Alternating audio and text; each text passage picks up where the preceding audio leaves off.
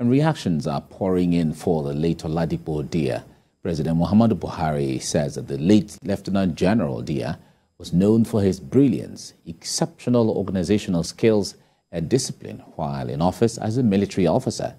The president, in a statement by his media aide, Femi Adesina, saluted the former Chief of General Staff for his love, belief, and loyalty to the country he cherished and fought gallantly on the front lines to defend her unity.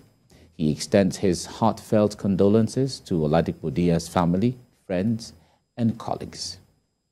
And also, the president-elect Bola Tinubu has sent his condolences to the family of former Chief of General Staff, retired Lieutenant-General Oladipo Diya. Asiwaju Tinubu, while expressing his sadness over the passing of the retired general, praised his contributions to national development and the military institution.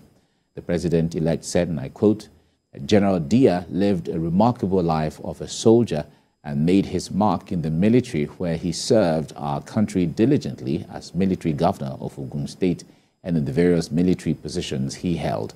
He added that Mr. Diya played a stabilizing role during one of the most turbulent periods in the country's life in the aftermath of the June 12, 1993 presidential election.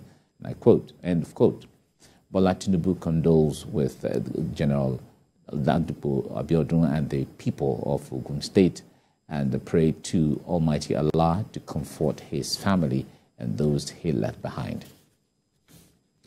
And for the former president, Olusegun Obasanjo, the late Lieutenant-General Diya would be remembered for his accomplishments and great success.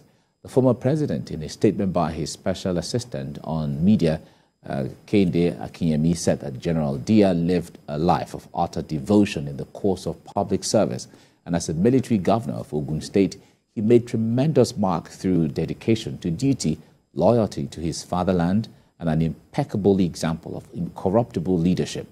The former president and his entire family wished the Oladipo Diya's family the comfort needed during this period.